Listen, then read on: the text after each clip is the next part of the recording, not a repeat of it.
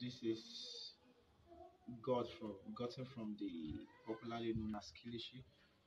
Um, I got this in gwagwalada in Abuja.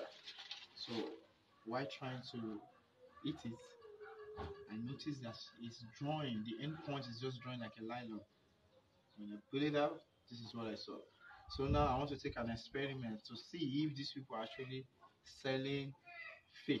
Probably maybe they are using ordinary nylon covered with sauce, sell to Nigerians. So come with me.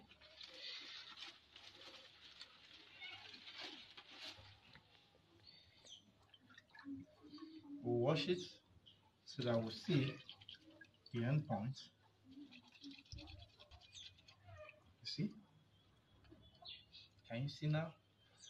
Could this be cow meat, ram meat, or goat meat? A lot of Nigerians, travelers are buying this every day. You see, we have to be careful because there are a lot of fakes. People are looking for free money, and this is on the high risk side for the health of Nigerians.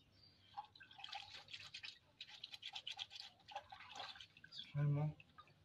You see, so definitely this was covered with just the sauce, nothing more. This is just a thick nylon given to Nigerians to eat.